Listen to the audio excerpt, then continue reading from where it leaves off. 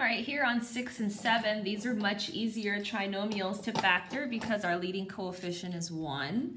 So I already know it's going to be x multiplied by x.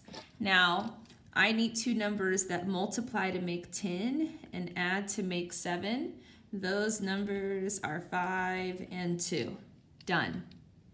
So now here, once again, pretty easy setup. Since my leading coefficient is 1, I know our first FOIL is going to be x times x. So now I look for two numbers that multiply to make 49 and add to make negative 14. Those numbers are negative 7 and negative 7. So in a condensed format, that is x minus 7 squared. Moving on to number 7, the first issue that I see is that it's not in standard form. Negative x squared minus 7x plus 30. So now that I have it in standard form, there's a leading coefficient that's negative. I'll factor that out. X squared plus 7x minus 30. So now this trinomial is going to be pretty easy to factor. Since it's x squared first, I know it's x times x for my first terms.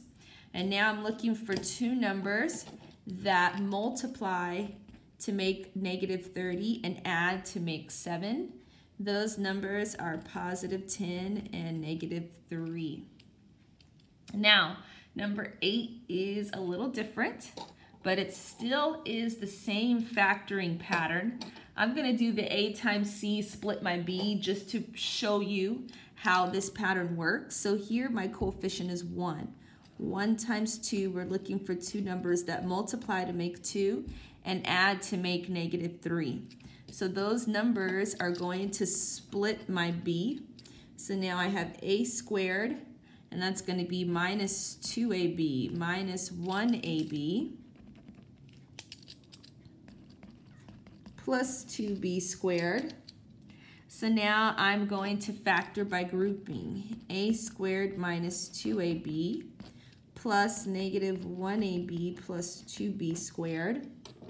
So out of my first group, I can factor out an a, and that leaves a minus 2b.